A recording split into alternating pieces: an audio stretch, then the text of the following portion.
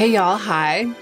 So today I'm just going to put on makeup. It's going to be my current go-to makeup, which is kind of interesting because as you can tell, we just moved. The background here, I mean, it's the background, but it's also just like a surface in our studio. It's becoming slightly less chaotic and then a little bit more chaotic and then slightly less. We're 2 steps forward, 1 step back all over the house. So thank you for bearing with me. I still just have the bag of makeup that I packed when we moved over a month ago. I've been living out of this makeup suitcase, so to speak. But because of that, I've developed kind of like a go-to makeup for putting myself together, feeling polished enough so that it lifts my mood, but doesn't take too long. And I've incorporated some of the new products that I've tested during this time. It's settled into something pretty reliable that I like. And so I thought that I would just sit down and film it and chat. If this happens to be your first time to my channel, then hello, my name is Hannah. I'm a writer who reviews makeup on YouTube. I also have a book, which I'll link below. You know, I recommend it. I recommend the book. It took me like 30 years to write it. So check that out if you haven't. And let's go ahead and get into the meat of the video.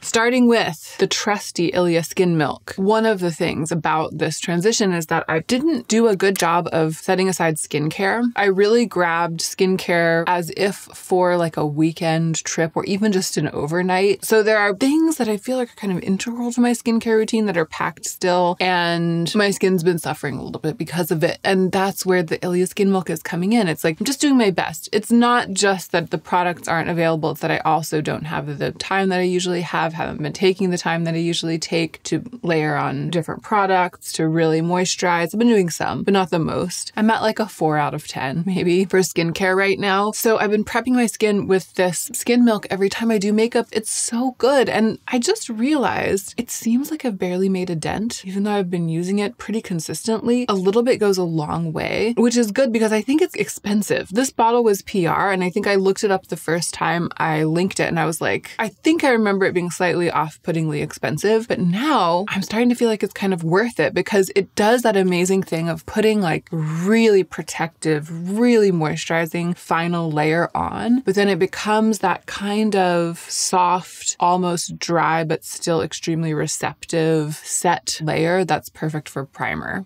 I really love it. It grows on me and grows on me the more I use it. I did cut my hair. I'll show it to you at the end. Another thing that grows on me and grows on me, you know, this is about the length, but there's just a lot more volume. A lot grows out of my head. It was starting to just feel like a blanket, and it was feeling like I couldn't keep it healthy because there's too much of it. I couldn't like get it dry enough when I washed it. I couldn't get it clean enough. It's not just the length, but it was like the weight on the inside, and it was the combined qualities of all of those layers of hair on the inside of the hair close to the scalp, and then the weight dragging them down. I needed all the weight taken out and taken off for a little while so that I can kind of like let my hair breathe. I was really enjoying having long hair. I think this is the shortest it's been in 15 years, y'all. I think this is the shortest it's been in 15 years. It's pretty dramatic. And maybe I'll grow it out again, but I'm so glad that I did it. It was a little bit impulsive in the same way that I don't have time to tidy up the background before I film every time. I didn't have time to agonize over my hair decision like I usually do. I like panic posted an Instagram poll, like how short should I cut my hair with pictures of celebrities as I was going to the salon. And then I was just like, I think this is what I want. Let's give it a try. But right now it feels like the best hair decision I've ever made. So go figure. Okay, I'm going to take the makeup out of this pouch. Oh, some hair bands at the bottom. Nice. Some hair bands that past Hannah put in here before the move and then forgot about and didn't know they were there. This is the Merit signature bag that comes free with an order from Merit. I love it so much more than I thought that I would when I first got this a couple of years ago. At first I was like, oh, it's so aesthetic. It's beautiful. Let me tell you, I receive so many of this kind of thing in the mail from brands. You know, every brand is like, here's our new product for you to test, and here's a random like pouch or zipper bag that we designed. And the vast majority of them I use to put makeup in to give away to friends and family. Like when I'm going to visit a friend or when someone's coming over, I like grab one of those and I put together a little package of PR things that I've tested and I don't need, and I give that away in the pouch. Those pouches, they're nothing to me, but this, every time I'm going anywhere, every time I'm putting together a little selection for myself, I use this because the way that it just the fact that the way it's designed is so elegant and useful, and it holds quite a lot. Let's start with brows. I dyed my brows again, finally, recently. So I've actually been kind of enjoying the Refi Stronghold Brow Sculpt.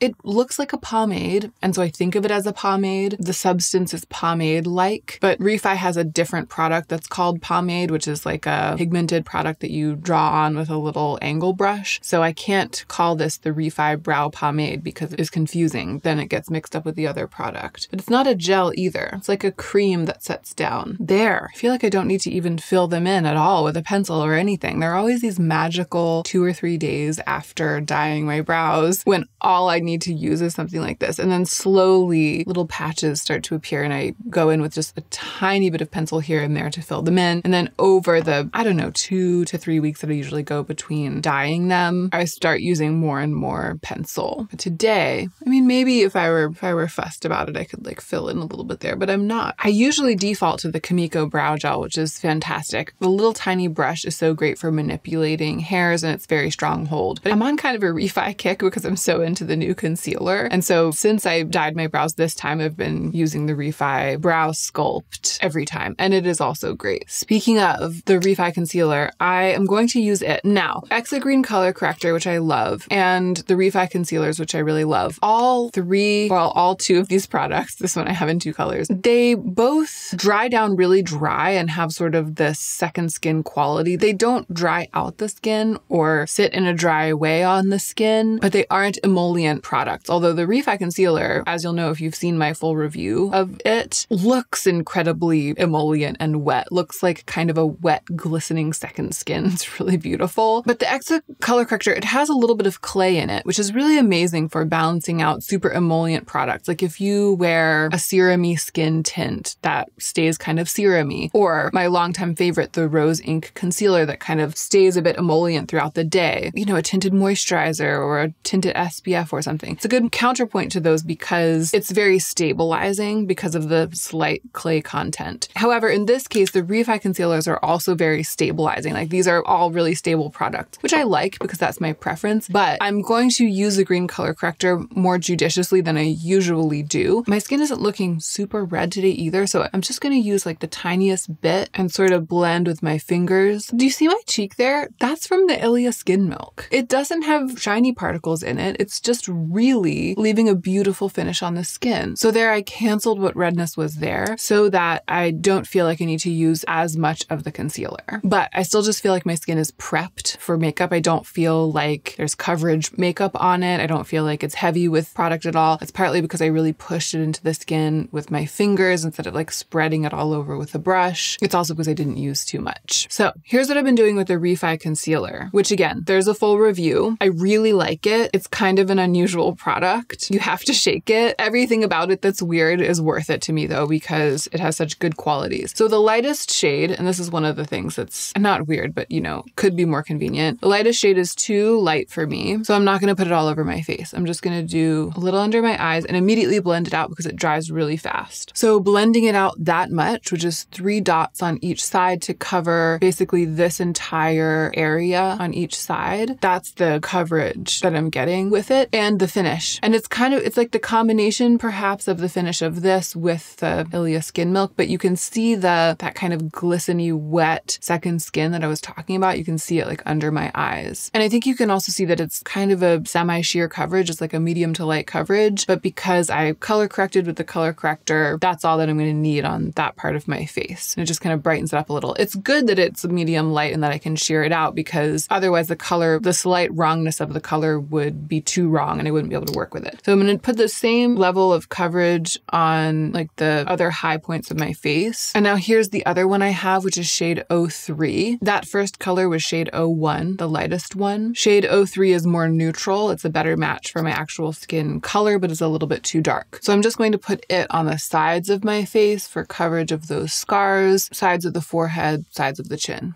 I really love how versatile it is in terms of coverage. Most of the places that I put it on my face, it's just kind of a veil of tint that leaves behind a really beautiful, glistening, almost highlighted finish, but without highlighting fine lines because it's slightly blurring at the same time. But then there are some places where I wanted a little more coverage and I just put on a thicker layer and it provided a little bit more coverage. Usually I prefer super high pigment things to blend them out. And this is like working the other way. It's a little less pigment and then I'm layering it. I think because it dries down so solidly, I'm able to layer it pretty easily or build it up pretty well for a little more coverage on the sides of my face. But on most parts of my face, there's just not that much product and you can't really see the product on the skin. Yeah, you really can't. You just see the pretty finish. The other interesting thing about it is that you would think that I would be blending the two colors together. That's what I did with the Natasha Denona concealer with the similar color issue. The lightest one was a bit too light and pink, and then the next one was a bit too dark and yellow. Blending them together gave me a really good skin match. But in this case, I think it's because of the coverage. It's because with the lightest one, I can put it straight onto my skin and sheer it out enough so that it doesn't look weird because the green color corrector and my actual skin are kind of showing through. But this one, it's working better to do that kind of sculpting thing all over the face. That's what I've been doing every time and I really love the results. So that's kind of been the star of the show lately for my everyday look. I'm thinking about departing from the brief. I said that I was going to be doing my everyday makeup, but I'm thinking about throwing a mascara in that I haven't tried yet. I think I'm going to do it, but first I have to find it. I think I know where it is. BRB.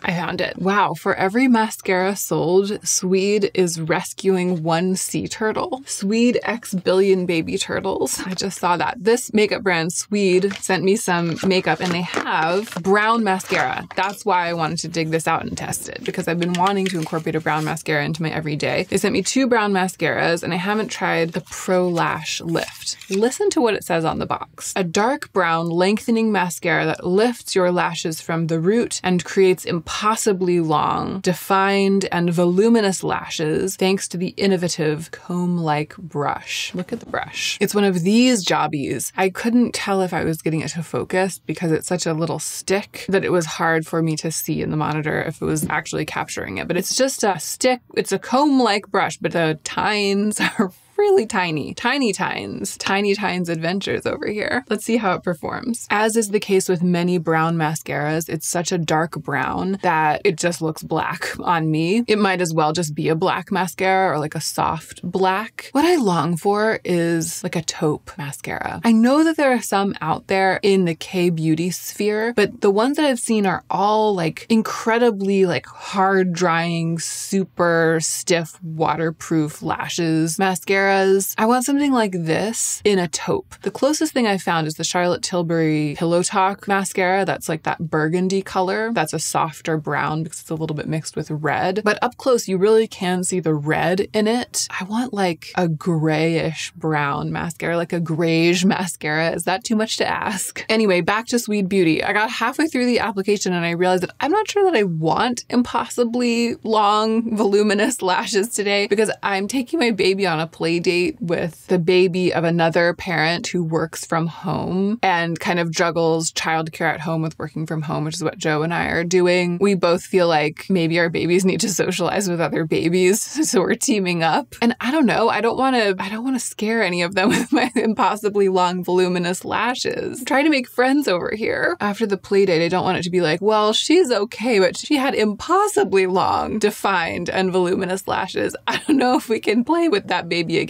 That's what I don't want them saying about me. And because of that, I had to kind of cut it off at the pass because it was just building and building and building. Those kinds of tangled lashes, which I just love. It's like a slightly brambly, tangly lash. Not necessarily wispy because there's a lot of fiber building going on, you know, bits grabbing onto other bits. But I bet that it would become a little wispier the more that I use it. I'm definitely going to put this into my everyday makeup bag and start using it. I actually haven't been wearing mascara most days. And when I have, I've been just doing a tiny bit on the like outer edges of my top lashes with the Lisa Eldridge, which hasn't really grown on me. It's decent. It's good, but not great. As you can see, I like wanted to try something else today. And I'm kind of glad that I did. And one turtle saved, although I didn't buy this. It was sent in PR. I don't know if they're saving a turtle for every mascara they send in PR. Probably not. So my absolute go-to, haven't stopped wearing it since I found it at the bottom of my Merit makeup bag last week. Remembered how much I love it. Nothing can take its place. Lip product has been Surprise Auric Plush Ritual in Haze. It's a surprise because, you know, I'm really into bullet lip products these days, and I've been doing all of this testing of tinted lip balm. I've been looking specifically for ones in the bullet format because that's my preference. Something like this, format-wise, it's like you have to use a tool to get into it, or you have to use your finger to get into it. It's a little bit fussier, extra steps, maybe a little bit messier. So I'm looking for the holy grail that is in a bullet. This is my least ideal delivery mechanism. Like, it would be better even if it came in a squeezy tube, because then at least I wouldn't necessarily have to use my finger or use a separate thing. It does have the thing. It does have the little thing, but I actually don't usually use it. I usually go in with a brush. I'm going to try to use it today and see if maybe I just need to be using this and that will solve all of my problems. What I was going to say is that this is my least ideal delivery mechanism for a thing like this, but the quality of it, the way that it looks, the fact that the berry tone works for me because it's quite brown, the smell, the vanilla, light vanilla scent, how nourishing it is, how good it looks, like everything about it is just completely overriding the fact that I am swimming in tinted bullet products and it's causing me to continue to use this. That's probably way too much. It's too much, but it's not way too much. And see, now I feel like I need to wipe this off before I put it back in. So it doesn't necessarily entirely solve the problem of that extra step. I do wish it came in like a Blistex style squeezy tube, but I love the look, the finish, the feel. I love how much it moisturizes my lips. I simply cannot stop wearing it these days. It is the perfect lip mask for everyday wear. Like, it's the perfect marriage between a really, truly nourishing lip mask, an actual skincare product for the lips, and makeup, or something that works with a makeup look. So that's been my everyday for lips. I have actually been eschewing cheek makeup lately because I love the finish of the Ilia. I mean, not the Ilia, the Refi. It's kind of a Freudian slip because I was about to talk about something from Ilia, but it kind of is. It's the Ilia from underneath and the Refi on top, because I love the finish of the Refi concealer. I feel like my cheeks look like they've got something on them, and they do. It's that concealer. It's enough for me. And also it's just a time-saving thing. I promise one of these days I'm going to stop talking about how incredibly chaotic my life is and how busy I feel like I am and how rushed every moment of every day is, which actually isn't like that. It's not like I'm rushing through my days. It's not like that, because it is really important to me. For example, we sit down at the meals and we have a calm moment. Like, there are calm moments in my day. It's more that tasks that are extra to the regular course of events of the day, the work day. The days have become quite calendar blocked. Childcare, meal prep, and then the necessary work, the most necessary part of work, which is, for example, right now, filming the video. That's like higher on the hierarchy of what needs to happen than fixing the background is. There are things that are lower down on the hierarchy of what has to happen, and they're like vying for position. So, for example, fixing the background is a little bit lower on the hierarchy of what has to happen because it's extra to the regular course of calendar blocked events, the things that have to happen for the day, for the wheels to move, you know what I mean, for the machine to move forward. Those things are happening. They're just, each one of them is having to wait because, for example, the background up here in the studio, there are several little tasks like that need to happen. Fixing the background is one. On the other side of the studio, what I can see from here, all of my clothes were in boxes for a very long time. And the next step over there was taking them out of the boxes, organizing them, and setting up to film B-roll footage for a big clothing declutter, which is like the next big project. And so a bunch of stuff that has to do with that has kind of taken precedence because my wonderful friends LaToya and Simbri came from New York last weekend and helped to get the ball rolling on that. They like helped me unpack all of the boxes. They did so much. They came just to be like an extra pair of hands for the weekend. Oh my gosh, it was the greatest. They helped me get the clothes out of boxes and organized. And it made a lot more sense while they were here for them to help with that than it would have made for them to help, for example, with the background. So one of these days I'll stop talking about how chaotic things are, and maybe that should be today. Maybe this is the last day that I come to you and say, OMG, OMG, you can't imagine how it is, because it is getting a little wearisome. Just know that these things, these slightly second string things, are having to work harder than usual to get into the daily routine. That is what is going on. And bringing it all back home, my friends, this is how it's done. Cheek highlighter and or blush have felt like a slightly second string thing, especially given that the cheeks are so lit by the Refi concealer. And so that step just hasn't been making it into my daily routine, because why worry about it? Why take the time when this is the situation without? But when I have been doing it, when I have been adding something, and I actually did want to come and tell you this because I like it so much. And again, it's Ilia, which is a very Ilia and Refi heavy video here. This Ilia product that I tested ages ago, I think it was like a whole Ilia video or something. It's the Stick Highlighter Cosmic Dancer. This is the quintessential product for this video, because this is an example of something that I just happened to put into my Merit bag, into my temporary makeup bag when I was throwing it together, because I was like, oh, I've been kind of liking that. And then since then, for this entire month plus, it's been my only highlighter, kind of. So I've been really, really using it a lot, and it has impressed me so much. And now I'm like, I absolutely love it. Where is that thing? Like when I'm looking to highlighter to kind of bring my cheeks alive. Basically, before I started using the Refi concealer, I was using this constantly. Now, not so much, but I want to go back and tell you about how much I like it now. I like it even more than I did at the beginning, because it just, this is what I do. I go absolutely ham, just like that, but like tons on, like that. And then I just press it in and soften the edges.